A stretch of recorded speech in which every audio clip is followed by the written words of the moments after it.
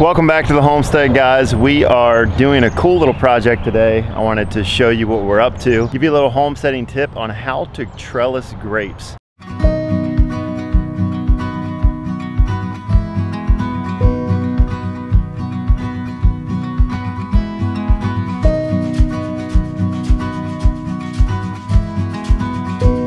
As you can see behind me, we have a 4x4 post on each edge. This is about 16 feet. We're doing a small little grape trellis here because we're gonna have one here, and the one I'm gonna be showing you how to make today is gonna be around here, just spaced off this other trellis we have. A couple cool things in researching grape trellises that we found out. We looked all over YouTube to find a good video on how to do this because we've never done it before. A lot of what you see on our channel is just us learning and trying to figure out how to do these things. The grape trellis you see behind me is, I would say, the simplest, easiest, most cost-effective way to trellis grapes. I will have a supplies list, a tool list in the description below that you can check out. So let's go ahead and get started and jump right into this. Okay, so the first thing you want to do is just mark off your spacing, obviously. So we're going to be going about 6.5 feet away from this trellis that we have here. It'll be a little bit of a tight spacing, but we don't have a large area we're working with here in the berry and orchard part of our yard. So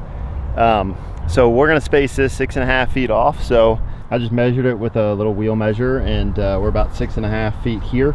So we're gonna go ahead and dig a 2.5 foot hole right here. And then we will do the same on the other side.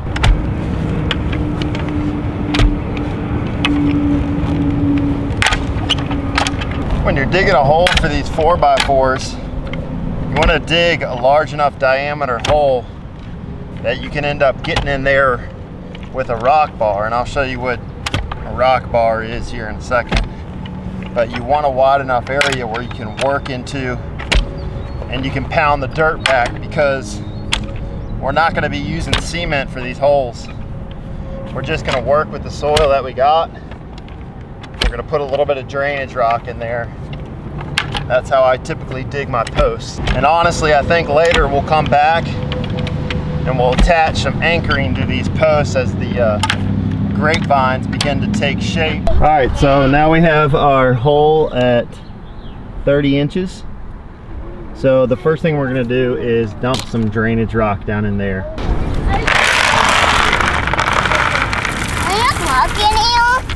Putting some rock in there, yeah.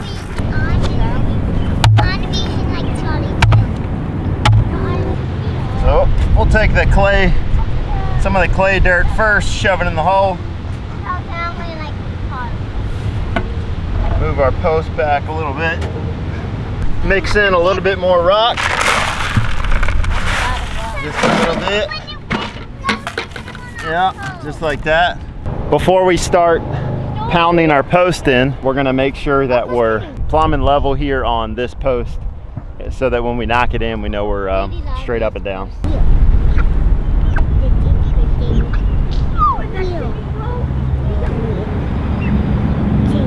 When you're setting your post in, you're going to be using a rock crusher. There's the end of the rock crusher that flattens the soil in, and we're just layering our drainage rock and our soil together, kind of mixing it up, almost like creating our own concrete, basically.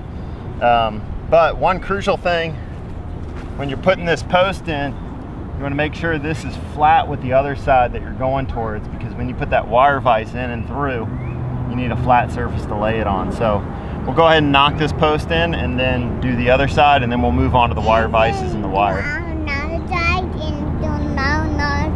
Yep, exactly. And this is why we left a good diameter hole to work in, because this rock crusher needs to be able to get in there to tamp the dirt down.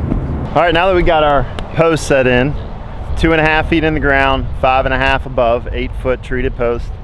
Now that we got our post set in, got one here and then one about 16 feet down there. The next thing we're going to do is install our wire and wire vices. But first, let me show you what a wire vise looks like. So this is a one-way wire vise. Like I said, I'll leave a link in the description below. You can get them off Amazon. Actually, I haven't found any other place that you can get them besides Amazon. It's just a little aluminum, you know, cheap piece of hardware, but they seem to be working well. on the other one that I built. So the wire goes in this end, comes out the other end, and it doesn't let it go back the other way. And so here's one installed. Here is the 9-gauge wire. Again, we got this, a 2-pack of this, total 50 feet, 25-foot rolls off Amazon. I'll leave a link in the description below where you can pick that up.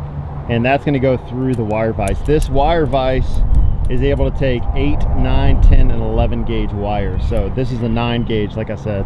So the next thing we're gonna do to prepare for our wire going through is we're gonna measure down about 2.5 inches from the top, and we're gonna drill a hole so that that wire vise can go through, and then we'll pull our wire through. So for my wire vise dimensions, I'm using a 9/16 drill bit, and I'll show you what I do with it once I make my hole. So let's go ahead and measure and drill it in. 2.5 inches down, right in the center. This isn't rocket science, we're just doing a hole. You want to make sure you're level while you're drilling.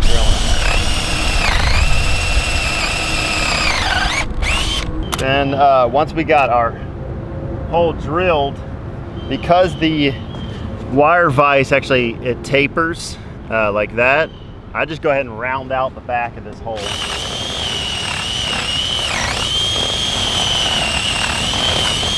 So move the screwdriver around a little bit, give it space, and then just kind of create your own taper there. So that's where the wire vise is going to go. So what you're going to want to do is unroll just a little bit of your 9-gauge wire. You're going to send it through the inside of the post and out the back. Once it's out the back, you take your wire vise and you're just going to push it right on there. And then it's going to push through, and you're just going to want twist it around. Sometimes it gets stuck on there. So, and just like that, it won't come back through. So you just give it a little, and then just like that. And now, once you have it like that, now you're just gonna take your two screws, and you're gonna knock that into the post. Now that won't pull back through. See how strong that is? And so now what we're gonna do, this is pretty heavy duty wire, so you kind of need to walk it out. So you just unroll it as you go. You're just gonna walk it out. So just walk it all the way back to our other side. Then once you have it over here, you can just loop it around and keep it there for a second.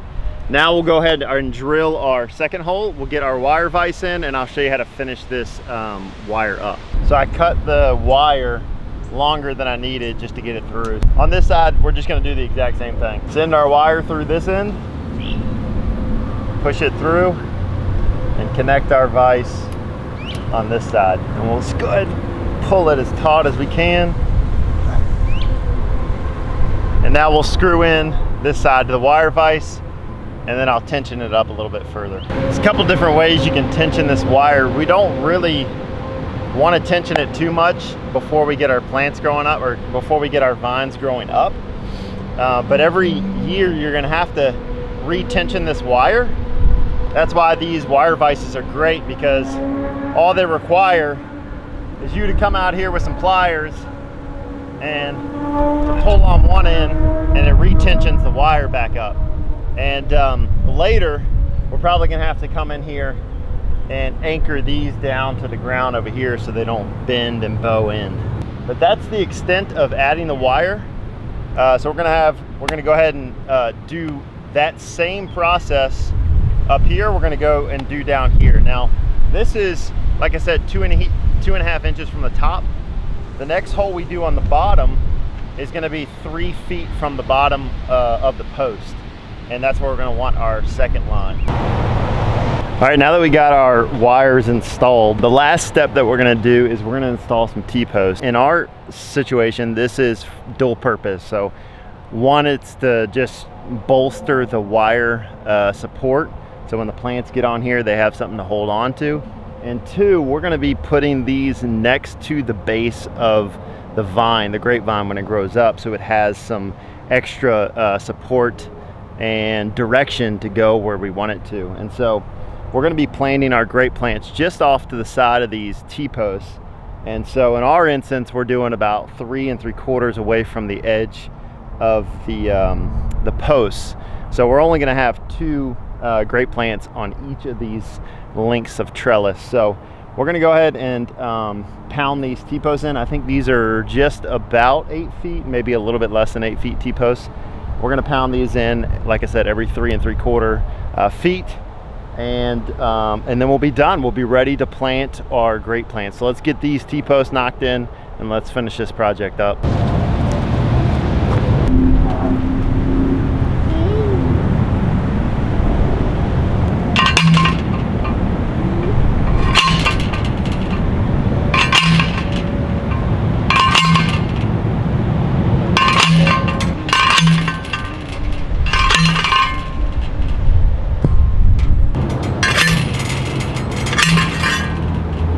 So the last step we're going to do here is, now that we have the T-posts installed, we're going to take our T-post clip, loop it around, and loop it around this side. And then we have a T-post clip tool. These things are awesome, they're handy. If you don't have one of these, just use some pliers or something. It's basically the same thing. It just makes this really easy. And we're going to clip onto it, and then we're going to twist it around until it falls off. And then we'll do the same on this side until it falls off, just like that. Now we got our T-post clips on, and that's it. That's just to bolster this structure a little bit. So that's it, guys. That's the extent of our Grape Vine Trellis. I'm really pleased with the structure and the way it turned out. This by far is the simplest method for growing grapes. So we're just getting started into grapes. This is our first year growing them. We're excited to learn about pruning and training them and all of that good stuff. And so stay tuned for those videos. Anyway, that's it, guys. Hope you enjoyed this video on how to install a grape trellis. Remember, if you want to stay connected with our journey, go ahead and hit that subscribe button, hit the notification bell, and hit all, and you'll get all of our notifications when we release videos. Also, go check us out on Instagram at Goshen Farm and Gardens, and we will see y'all in the next video.